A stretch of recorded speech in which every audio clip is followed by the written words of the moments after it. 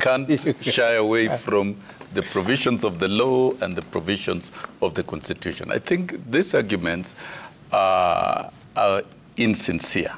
We must accept the fact that there is a judgment that has been rendered by a court of law. That is very specific, quoting the Constitution and the law. And the NATCO report is not a legal instrument whatsoever. It cannot surpass the power of an existing law. It cannot surpass the power of an existing constitution. There was litigation, a judgment has been rendered. And the principle of dealing with the judiciary and judicial rulings is that if you're not happy with the ruling of a lower court, then you can appeal. So whatever argument that we are getting here, they should just be sincerely placed before a court of appeal and proceed with it. But that, having said that, the judgment that has been rendered by Mugure Thande should be a wake-up call to everybody, because then it tells us that the selection panel, once the selection panel is constituted by Parliament, it cannot be stopped. And therefore, that judgment effectively legitimizes the selection panel that is in place. And it will be interesting to see how that is going to be worked backward. It has never happened. The Chapter 15 constitutional commissioners have been appointed through competent selection panels that have been appointed through the procedures of the provisions of the Constitution. So to work backwards will indeed be very, very difficult. And that is why when you push things, you cannot cherry pick in this country. And to remind Olekin and Fred, you cannot choose what is right and cherry pick what favors you. If it is the rule of law, it cuts both ways. A judgment has been rendered. All of us as law-abiding citizens, we must abide by it. And let us not belabor trying to struggle of who is best placed to do what in this country. The NATCO is a gentleman's agreement meeting panel appointed, and it's working, and I believe that report will be tabled in Parliament. And as that report is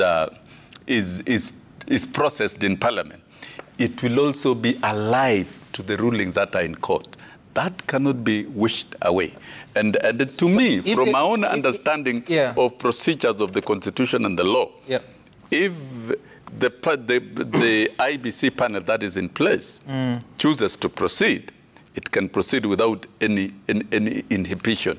Parliament whatsoever has no powers to try and control and recall a constitutional, a selection panel that has been appointed and is in operation, unless probably done through the courts. So that's a tall order, according to me. Away from that, lastly, what options do the political class have if indeed the desire to incorporate everyone or in the name of 9 panelists is to succeed? The court has prosecuted all that, and if you listen to Mugure Thande, it has even made reference to the NATCO, and they said, yes, that NATCO is not anchored in law, because we are a country of the rule of law and Constitution. We cannot choose when to follow the Constitution and when not to. Everything, all matters of governance are guided by the Constitution. And by the way, the court considered the wider interest of the public. The review of the boundaries is very critical. It's a business of IBC, and it must be done within given timelines by an independent body. That is one. Two, there are 2 constituencies that are existing without members of Parliament for a long period of time, and in fact, it is wrong for Parliament to proceed with business with exclusion of participation of some citizens in this country. NATCO report, I don't know how it will end. I'm not part of Parliament, but then I believe the rights of the people is paramount. And therefore, the selection panel is vested with the responsibility of conducting appointments procedurally. What I hear loudly now is that even those names will have to be vetted and approved by political parties. That is wrong. That is not the spirit of creation of IEBC. IEBC ought to be absolutely independent. Sami, we've had these talks out there that, no, we are not going to accept any names unless approved by us. That is hijacking IEBC. What if the members of the selection panel... And I think... Honorable Sossion, yes? What if the members of the selection panel resign?